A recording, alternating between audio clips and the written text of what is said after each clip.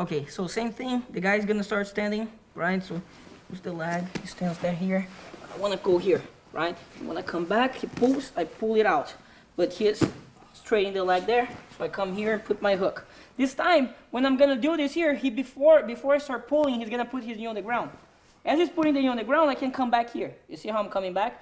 But now he's too close to the ground, so as I'm pulling here, it's easy for him to post the hand on the ground and don't get swept.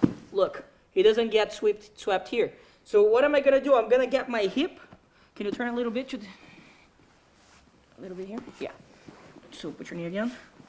So I'm gonna put my hip very close to his hip and straight my leg here, the leg that is under him. So as I'm here, what I'm gonna do? Come here, you see? And then I straighten my leg and I come back on the triangle here. The triangle is already tight, and then I can tap him out. So just one more time. The guy goes down here, right? I go here, he takes the leg out. No, take the leg out. I go back to come here, and I start to do this. He steps over my leg and go down here.